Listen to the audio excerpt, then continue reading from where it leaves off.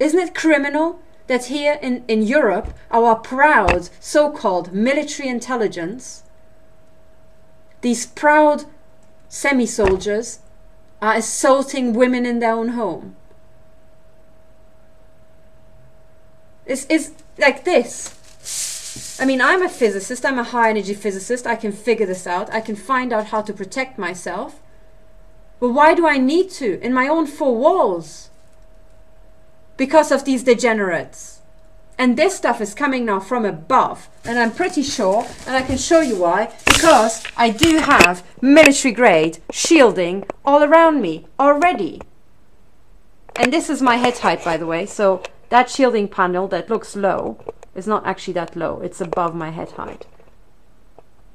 And from that side, where I actually go through, I can't be shot on the head on the right hand side, like here.